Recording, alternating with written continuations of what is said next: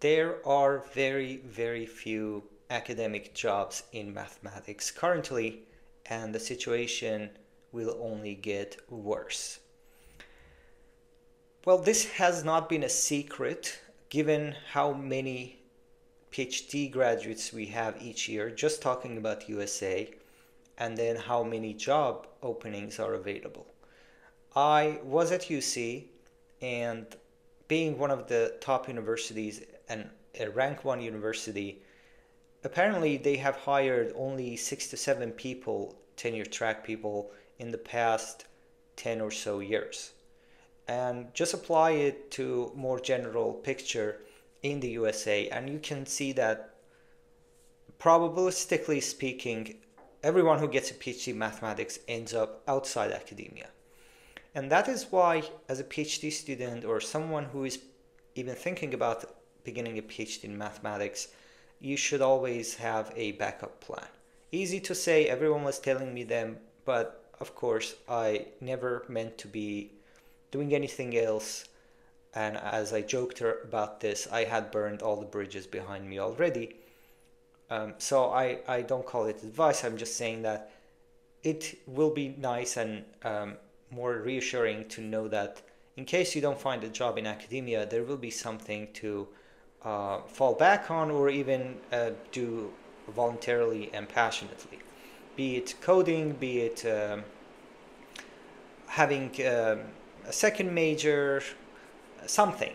Okay, so let me tell you about a bit about my personal journey after my PhD. So once I got my PhD in 2021 in Pittsburgh, I applied for many jobs like everyone else. It was COVID year also, and I got maybe 2 or 3 interviews, and finally I got 2 offers, one from a place in USA and the other from Finland, and I chose to go to Finland. And that wrapped up that year's applications. I had only basically 1 or 2 papers on my resume that were published. It was all coming up, preprint and things like that. I had some teaching. I had been instructor, not just a TA, over summers, which was common in Pittsburgh. So I had an okay teaching resume for a PhD student, and let's say below average research. And after Finland, at the end of second year there, I had a 2-year postdoc there. I applied again, mostly to US universities, but also many European places. And I didn't get even interviews until I was offered the postdoc in UC, and I came here. And every time it felt like it was a last minute lucky thing that I would get these positions. But I was under the assumption that the more I get better, I improve my resume, more publications, more teaching, the easier it should get, and this should be, I should get a job rather than being lucky and just ending up somewhere. And I was personally blind to the patterns until this year when I applied, and again, very, very few places, almost no on-campus interview for me, and this time around I didn't even get lucky. In fact, I got even unlucky, which obviously I don't want to get into details of.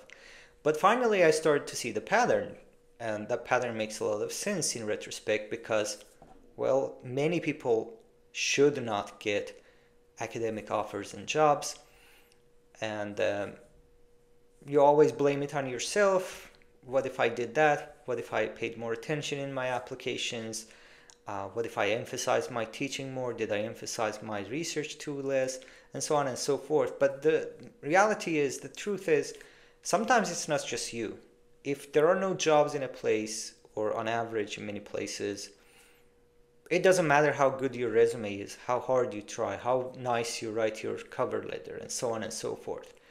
So it's just the reality that there aren't that many jobs out there.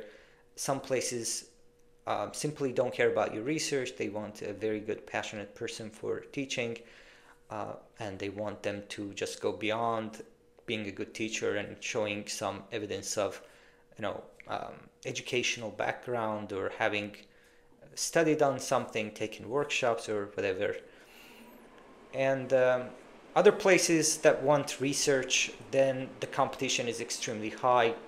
There are people who are already assistant professors who are applying for certain jobs, or people from Europe also compete. It's just a very, very tough market. And every year, again, the problem was every year there was some excuse. So 2021, it was a COVID year, so maybe hiring was less. This year, as you may know, there were other excuses. Oh, this year the jobs are being frozen, the fundings are frozen, so on and so forth. Next year will be better, next year will be better.